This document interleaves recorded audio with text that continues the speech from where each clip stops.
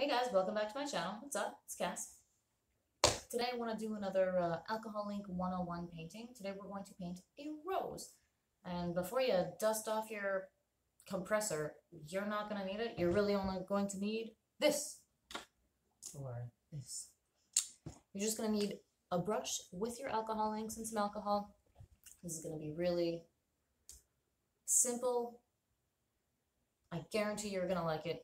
I really wanted to do a rose painting alcohol ink video because, you Google how to paint a rose with alcohol ink and you will find 97,000 examples of how to make a rose-like image with an airbrush or with a compressor by making like an infinity ring with your ink. And sure, you can do that and it produces absolutely beautiful looking roses. But what if you just want to take a paintbrush and paint a rose with a brush and ink, and that's it? That's what we're going to do today. So, first of all, the tools that you're going to need your syringe, like always, a brush. Pardon me, my brush is taped up because it's broken. I've got my palette, which you're going to need. Nothing crazy. A little bit of alcohol, it's not going to take very much. Probably you'll fill your syringe once and that'll be enough. What I'm going to do now is I'm going to choose my colors. And I don't know if you guys saw the last video that I made. I did an unboxing with my Ranger inks and I remade my color swatches, and these are my finished swatches. So what I'm going to do is I'm going to choose my colors. I am not making a photographic painting or anything. I'm not going to do anything crazy here. I just want to choose the colors that I want to use, and I want to make kind of not necessarily a red rose or a pink rose, but kind of like a salmon colored rose, sort of like a warm peachy color. So that's what I'm going to go for. And what I'm going to do is I'm going to go through my swatches here. And I'm going to choose dark, light, and medium tones. I suggest you choose at least 3 colors for this. Yes, you're not making a multicolored rose, but even if you make a very beautiful painting of a rose with one color, no matter how well you achieve those values, it just doesn't have the visual pop that a composition with more than one color has. Monochromatic has its places, but not in this video. So we're going to pick at least 3 colors. Personally, I chose 6. I don't know if I'm even going to use them all, but I want to have them at my disposal. So the dark that I chose is down at the end here. I chose rosewood. Just let me find it. It's in my neutral tones.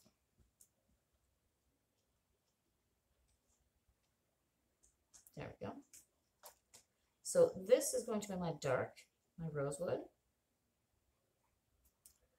I'm going to use flamingo. I like that one. I'm going to use salmon, coral. I might use some terracotta, and I want to use honeycomb. So that's the 6 colors that I want to use. And we're going to start with our darks, bring in our medium tones, and work on our lights after. Let's get started. So first of all, pause the video whenever you need to, because I'm going to speed this up a lot to get it all in. It took me 35 minutes to do this painting, and I'm going to speed it up to about double time. So don't worry if it seems like I'm working like a mad woman, because it is not natural. So right off the bat, start with the drawing. I know you can't really see my drawing on my paper, but that's because I did it with a light graphite, because I don't want it to dirty up my inks. Take the time to make a nice drawing that you really like before you start, because nothing messes up a nice painting like a half-assed drawing underneath. So I'm starting, as I said, with my darks. I'm going in with rosewood, and what I'm going to do is I'm just going to look at my reference photos. I'm going to fill in the areas of my flower that are dark. All of the deep shadows in the center of the flower, in between the petals, where the light doesn't fall, that's where I'm going here. And now, keep your brush relatively dry. Don't worry if your ink is evaporating a little bit. don't thin it down unless it dries up completely. You can see that my brush strokes are not beautiful. I've got a really messy, brushy stroke, but that's totally fine because you're just blocking these colors in. The beauty about these inks is that they reactivate when they touch. So as you go in with your medium tones, with your light tones, if you want to adjust the darks that you've put in, you can. You can't take back the past, but you can rework it with these inks, and that is just beautiful.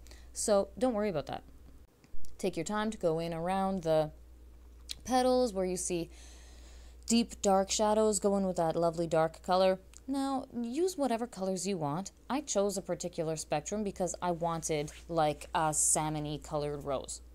If you want a blue rose, go with blue colors. Have a nice dark indigo for your darks, and a periwinkle for your midtones, and a patina for your lights. Do whatever you want. Use a light pink for your lights if you want. This is not rocket science. It's not brain surgery, and you're not going to lose your job because you chose a color that somebody else didn't like. It's your world. Paint it the way you want it. I'm nearly done with my darks here. I'm just going to keep brushing in a little bit. You can see my ink is getting really dry now. So I'm going to hydrate a little bit. And I'm going to start in with coral. Now I'm not going to clean my brush before I go into the coral. I'm just going to let it dilute as I work into it, because I'm working next to the darks, so it's okay if that color is a little bit darkened. What I'll do is I'll keep painting, keep adding more coral to my palette, and just let the rosewood wash out of the brush as I go. Now that's not to say that if I was changing colors radically that I wouldn't wash my brush properly. Of course, I would have to wash my brush. However, when I'm moving between similar colors like this, unless my brush is totally laden with color, I don't mind letting that first color wash out naturally. It all really depends on the effect that you're going and the colors you're working with. I'm making a big salmon colored rose, and it doesn't matter to me too much if, oh, I've overworked my darks a little bit, my coral is not perfectly coral colored, because I don't want people to look at it and see, oh, that's coral. I want them to look at it and see, oh, what a beautiful rose. It doesn't matter that the color is tainted by other colors. It doesn't matter that it touches other colors in your palette. Let them touch each other all they want. Play with the amount of alcohol in it to make a thinner wash, like I am here around the exterior of my rose, and see what different effects that you can get. You get a totally different effect with a brush that is nearly dry than you do with a brush that has a lot of alcohol and just a little bit of ink in it. With a lot of alcohol, you can get a nearly watercolor-like effect.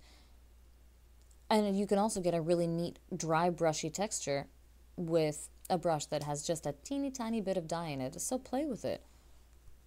That's essentially what this exercise is all about. It's just practicing my representational painting with alcohol inks and brush, and learning as I go. I encourage you guys to do the same. Now I gotta apologize because of the glare on my paper. It makes the left-hand side of my paper paler than the right, and I'm sorry about that. I did fart around with the lighting a lot. I never landed on something that I was really happy with, so sorry about that. Okay, now I'm gonna go in with my flamingo.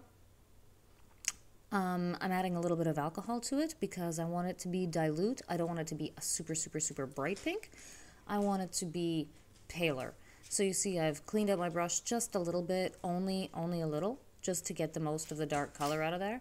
And now I've got a nice, light, dilute wash of flamingo, and I'm going around doing my lighter tones. Remember, these are not the absolute lightest tones. The palest that I'm going to go is with my very, very pale, watered down honeycomb color. So this is like my second palest value. Keep that in mind while you're painting, because you don't want to overpaint. It is true that with alcohol inks, if you have painted over your whites too much, at least with narrow paper, you can go back and lift out color until you're happy. But if you're using Yupo, you're screwed. So don't add too much color, because you may have to take it out again. Just be careful to push back your darks, but not to cloud your lights too much.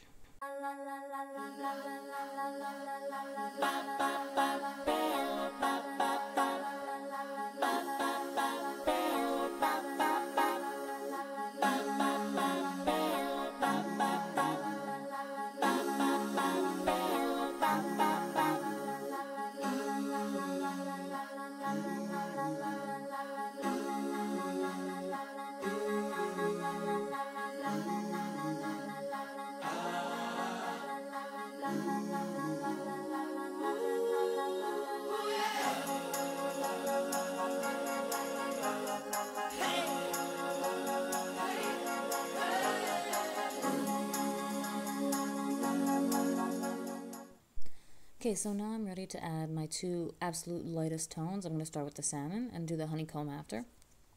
I want them to be nice and dilute.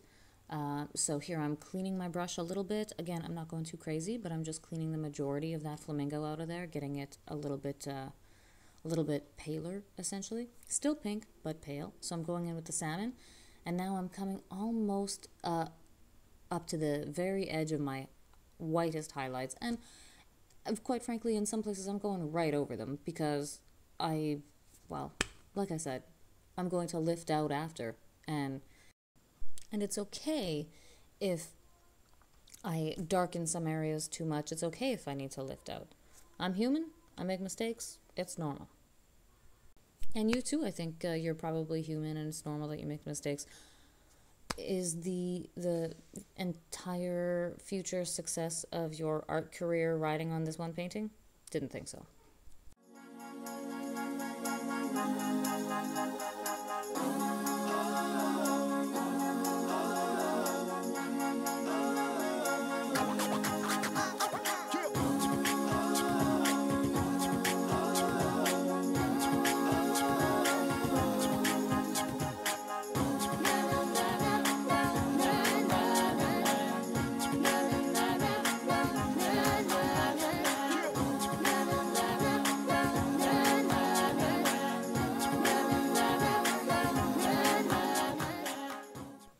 Okay, so now it's time for my last color that I'm going to be using, and it's going to be that honeycomb. So I'm going to dilute it down because, as you can see on my palette, the salmon, I didn't need to dilute it at all. It is very, very, very, very dilute and pale already, but the honeycomb is extremely strongly colored. Love the color, but I don't want the strength here because I want it to be a nice light value. So I'm going to wet it down with some alcohol, as it were, and go in and fill in some nice tones here. I know you may feel like, oh, I'm painting a pink rose. Why am I putting yellow in there? This makes no sense. I feel lost. You know, just go with it. There are so many colors in the world around us. So many colors that we don't see. So many colors that we don't think that we're seeing. You know, you look at a white flower and you think, oh, I'm seeing white. But you go to reproduce the way that flower really looks, and yeah, maybe you use white, but you also might use periwinkle. You also might use a dove gray. You also might need pink. You might need yellow. You may need all different kinds of things. And I don't want my rose to look like a pink rose. I want it to look like a salmony rose. So I really, really want to bring out those yellowish highlights. That's going to give the effect that I'm looking for. And like I said, it's my world, so it's my choice, right? Okay, here when I'm mostly happy with my values and everything, I'm going to have a look back and look at areas on the edges of my petals that maybe I've darkened too much, areas where I want to lift out a little bit, and I'm just going to use some alcohol in my brush and just go in and lighten those areas out. You'll see as you add that alcohol to those areas of your painting, everything there will just liquefy and start to move. You can brush it out with your brush. Wipe your brush on your paper towel like I'm doing right now. Blot and lift and blot, and just be careful not to use too much alcohol at a time, and you'll be fine. Use too much alcohol at a time and you'll just erase half of your painting, and it'll be a very good learning lesson, and it probably won't happen again. Alright, you guys ready? We're going to add some water droplets. Now, this is a lot of fun with alcohol ink because it just wants to flow into a natural circle anyway. I really, really dig making water droplets with this ink. It's cool. Just take some nice clear alcohol and just make little drops with the tip of your brush on your painting. Be careful not to drip too much because you'll get a water droplet the size of a softball if you're not careful. But just wet your brush a little bit, go and drip and drip and drip, and you'll see those little circles just appear in your painting. After you're happy with where your water droplets are and everything, you can go back with a little bit of ink and you can just paint a little reflection in each drop with some pink or with some yellow, depending on where it is on your flower. And this is gonna give it a nice, soft, beautiful look. I mean, there's just something lovely about raindrops or dewdrops on flowers, and you know, we just love them. Everybody does. I don't know anybody who has seen a rose covered in dewdrops and said, oh, gross. That's hideous. Again, your dewdrops don't have to be perfect. This is not a how to paint dewdrops tutorial. Maybe we'll do that at another time in the future, but right now we're just talking about painting this rose. So don't break your brain. Just add your little drops wherever you want. Add your little reflection. Don't be too hard on yourself. When I'm happy with my little drops, I'm going to take out my Sharpie. I love to finish with Sharpie, as you probably already know. You don't have to do this, but I'm going to. I'm going to finish it with a fine tip Sharpie, and I'm going to go through and outline my absolute darkest blacks. Push back the dark, dark, dark areas with a little bit of hatching. I really like mixing drawing and painting styles, and that is one of my absolute favorite things about alcohol ink, because it goes from drawing to painting, from painting to drawing so easily and so fluidly, as it were, mind my pun, that I just adore it. I've never come across a medium that was so easy to integrate painting and drawing styles, and I dig it.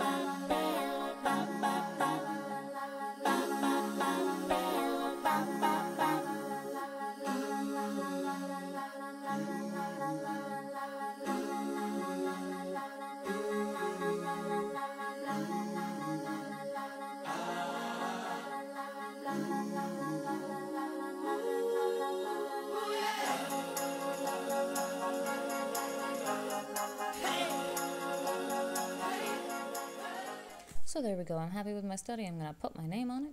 And I thank you all for hanging out with me. Thank you for painting with me. I hope you enjoyed this tutorial. I hope it was fun for you and you dug it. And I will see you all next time.